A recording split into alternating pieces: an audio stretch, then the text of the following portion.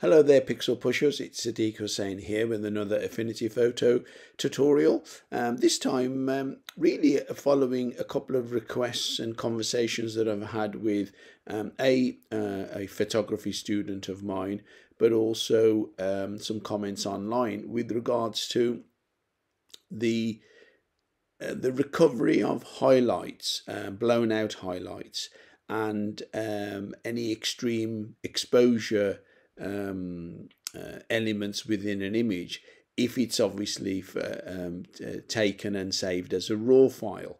And I'm sure many of you already know that if you are taking your photographs in RAW and saving them as RAW, whichever type of RAW file it is, you've got far more scope and capability of recovering shadow areas, details from the shadow areas, details from the overexposed areas, and in fact recovering colors and enhancing and changing white balance, reducing noise or adding noise for that matter, if you've got a raw file compared to a JPEG. So given the choice, if you've got space on the memory card and your camera is capable of taking in RAW, whether it's a mobile phone or a standalone DSLR or mirrorless camera, do it in RAW, particularly if it matters with the image that you want to edit. So I just thought I'd do a quick video just with regards to developing a RAW file within Affinity Photo. So in this picture here, very overexposed, all the colours washed out of the blue sky. I know it was a blue sky on that day, and that's all gone. But of course it was a RAW file taken on a Canon DSLR, so it's a CR2 RAW file, camera, a Canon RAW version 2. And as soon as you open up a file, a RAW file, it automatically opens within the develop persona of the Affinity Photo program. So it's not an extra module within Affinity, it's built into Affinity, which is slightly different to other editing packages.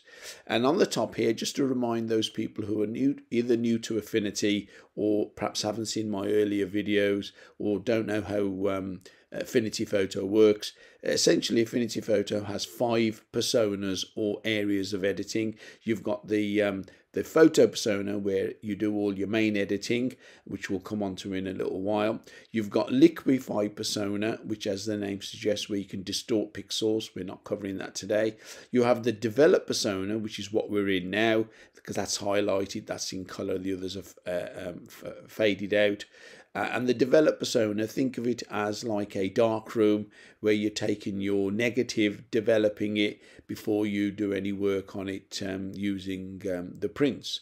That's the sort of analogy. And then you've got the tone mapping persona, which is all about exposures and about HDR images and extreme levels of exposure, which of course we could take this image into if we wanted to.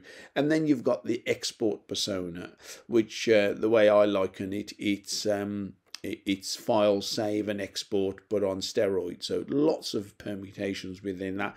I hardly ever use that, so I think most users of Affinity probably won't touch that under normal circumstances. But those are the 5 personas. Today we're just going to look at the develop persona, which is what we're in now, and then the photo persona, which the image goes into soon as you click on develop there. Now, as soon as you open up a RAW file, as I said, that's overexposed, all the colours washed out, and there are a few little blemishes or things in the image that we may want to remove. That is actually an inset there, so we may not need to remove that, but that is a blemish. But on the right hand side, instead of the layers palette and all the other familiar palettes that we use, you only get that when you're in the photo persona. So in the develop persona, you've got really these tabs here. You've got basic, lens distortion correction, you got details where you can add details or reduce noise reduction, or indeed add noise reduction. You've got tones, which is about curves, black and white, which is something we will look at, and then overlays, which we're not looking at today. So under the basic section of developing your raw file, remember what we're trying to do with this file is to reduce the overexposure and bring out the colors. So the first of all, you would look at the exposure. So overexposed, bring that down a little bit. Okay. You can see the blue is starting to come out now where it's washed out before. If you look at the histogram at the top, typically textbook-wise, you want the histogram or the peaks of the histogram to be roughly in the middle for a good standard exposure. Obviously, if it's over here, it's to the right. Over here, it's to the left. So it was a little bit too far to the right. So you want to bring it roughly about here, so you're starting to see some of the details in there, and you're not losing any. It's not being overexposed in the. You're not losing the details in the overexposed areas. Okay, and if you want to turn on show clipped highlights, if you turn that on, then it means that if it is going to be clipped, there we go.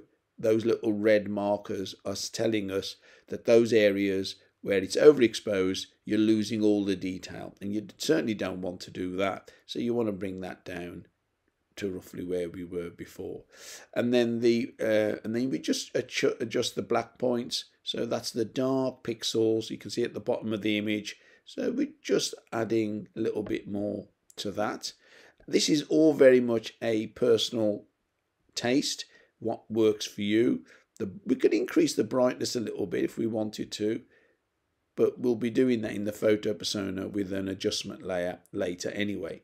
Now the contrast, we could, you got the enhance element there, and you can increase the contrast. That always adds a bit of punch to it. Increase the clarity. Now the clarity works in the midtones.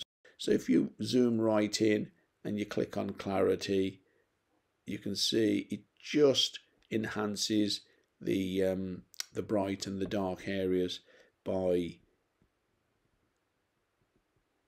exaggerating the difference between those areas. Okay, let's just make that full screen, and then you might want to saturate the colors a little bit, just a little bit, and then increase the vibrance a little bit, but that just sort of helps with the detail.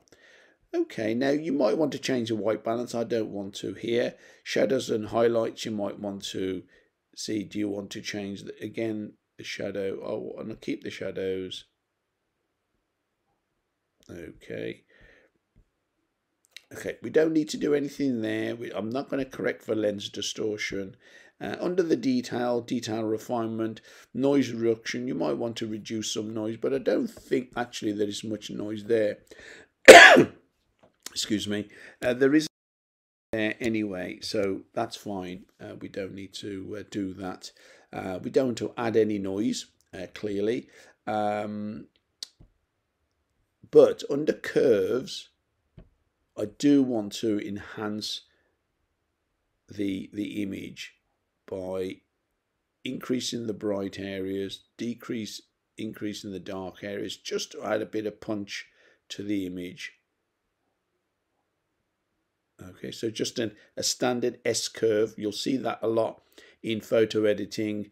Add an S-curve. How shallow or how in-depth that S-curve is, how exaggerated that S-curve is, really depends on how much of a contrast image that you want. And that's all we want to do here.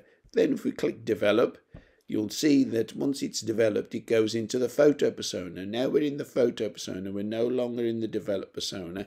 We've got our regular set of tools on the left, and we've got the layers panel here. Okay, so now that's much better than it was before. Now these are insects here, so we might want to remove those, but we'll see. But the first thing I'd want to do, in fact, let's remove those first. Okay, because they're a little bit blurred, so they're distracting really. So the tool that I tend to use is the in-painting tool, and those of you who've seen these videos from me before or are familiar with Affinity Photo, this is the one that works particularly well. So we're using in-painting. Always select current layer and below, so that when it does paint, there is no layers below, but it's a good habit to get into. And we just basically paint over it in a random fashion, and then it will sample pixels, and of course it will get rid of them then. So there's another one down here there, that one. Now this one might be a bit trickier to do successfully, but let's see. Oh no, that's done it really well. Okay, now that those blemishes are removed, another little trick that I do to add a bit more punch to an image is duplicate it. And you'll see this in other videos. I'll put a link to a couple of those where I've done it before. It's duplicate it and just change the blend mode to either overlay, that might be a bit strong, soft light or hard light. Now hard light, it makes the colours very strong. Soft light is a good compromise and overlay is quite strong. So the overlay and hard light are very similar. So I tend to go for soft light. And if we just do a before and after by disabling that top layer, you can see that it's enhanced those colours already without it looking too false.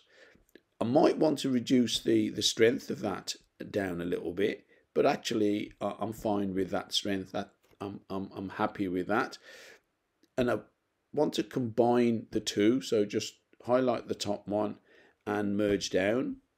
So it's basically combine that effect into one layer now. And the last thing I want to do is add a couple of adjustment layers. So just go to the adjustment layer in the layers palette, and first of all let's go to curves. So I might want to just enhance this, the same as what we did before in the develop persona. You just want to add a slight S curve.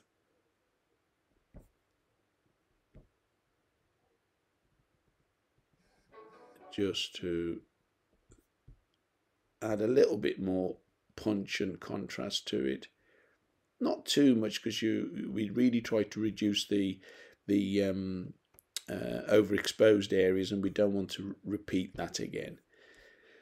Okay, and then one more adjustment layer. This time it is the hue, saturation and luminosity adjustment layer. And what I want to do is basically select the blue color in the background and really enhance that. So click on the color picker,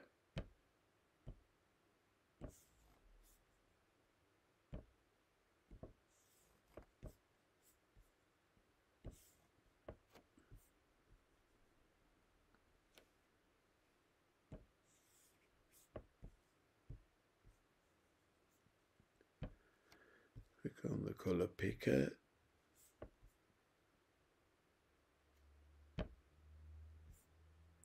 Okay, so yeah, click it and then move it across. This is a slight discrepancy in Affinity, which I'm not too enamored with, is that in some tools, like this particular one, you click on the picker button, nothing seems to happen. But when you move your mouse over, it's now a little crosshair, so you're sampling from that area. In other areas where it's the color picker, you're actually clicking and dragging the color picker across, and then it samples, a bit like a magnifying glass. So you're never sure which one it is, but in this case it's click, move across and sample that color of blue. So what we've basically got is that the color pickers are identified that our sky is in that range of blue. Now if I wanted to desaturate the sky, I just move that slider. It doesn't affect the green or the yellow because of course that's not the color we picked. But actually what I want to do is enhance it a little bit, not too far, because that becomes almost like a blue painted backdrop. So we just want to edge it forward a little bit. And of course if you wanted to do the yellows, we could do the same thing with the yellows by going to the yellow part of the spectrum. You can see that's moved to the yellow part of the spectrum. And again, if I desaturated it, it would desaturate just the yellows. But again, I might want to just boost it a little bit. There we go. So we've added two adjustment layers within the photo persona. One is a curves adjustment and one is a color adjustment. Okay, and so simply that is much better than the image that we had at the beginning. And so developing a raw file is easy in Affinity Photo. And if you do find that you've got clipped highlights or overexposed areas or underexposed areas, you can bring a lot of that detail out. I mean, if I wanted to bring the detail out here in these dark areas, conversely, I could do that as well. So thanks for watching. I hope you found that useful, and do give it a go and do let me know any feedback. And if you haven't subscribed already, please do so. It helps me to sort of put the effort in to create more videos if I know that people are not just enjoying them, but finding them useful and leaving some constructive feedback, which indeed I am getting, but also that they want more videos. So thank you very much, and I'll see you next time.